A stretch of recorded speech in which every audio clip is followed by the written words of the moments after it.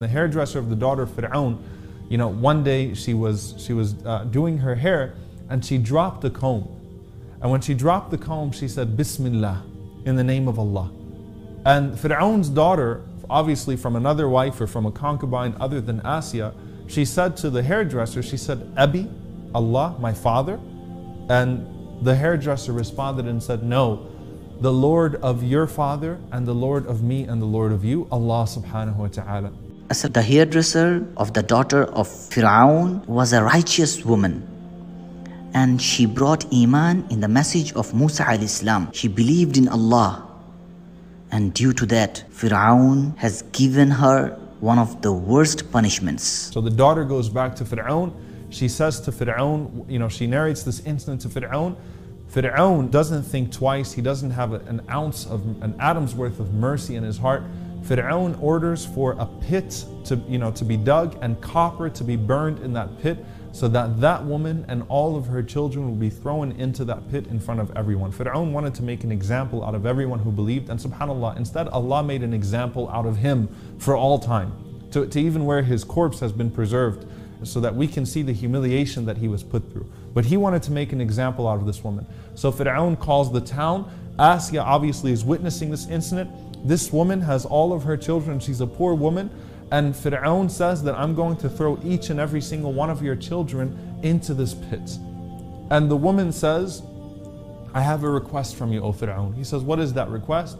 She says, the request is that whenever you finish burning us, that you gather our bones in one cloth. SubhanAllah, look how much this mother loves her children, which makes the test even greater.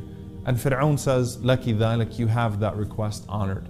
So one by one, Pharaoh started to throw her children into that boiling oil, and they were perishing right in front of her until it came down to just her and the baby that was in her arms that she was suckling, and she became hesitant because she didn't want to throw this baby into the fire.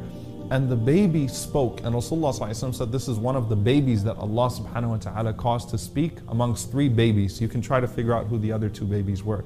This baby spoke and said to the mother, go ahead and jump, throw me in. فَإِنَّ عَذَابِ الدُّنْيَا أَهْوَنُ مِنْ عَذَابِ الْآخِرَةِ. Because torture and punishment in this world is much lighter than the torture and the punishment of the hereafter.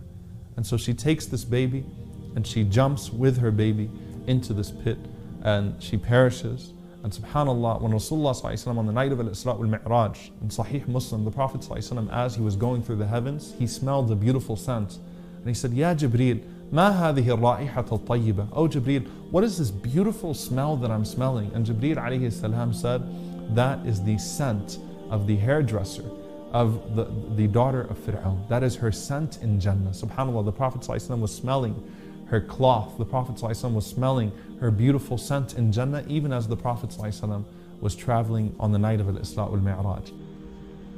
So my brothers and sisters, you can see how Allah has rewarded the hairdresser of Pharaoh's daughter. Even Rasulullah sallallahu alaihi wasallam got the smell of her scent when he was in the journey of Isra wal-Mi'raj. My brothers and sisters, if you go through struggles in this dunya, if you go through persecutions in this dunya while obeying Allah subhanahu wa ta'ala, Allah subhanahu wa ta'ala will not let your effort go in vain. Allah will reward you abundantly. And for many of us, you will see the reward in this dunya. And for others, maybe you'll be seeing it, if not in the dunya, in the akhirah. Allah will reward you both in this dunya and in akhirah. Never give up hope and have trust in Allah.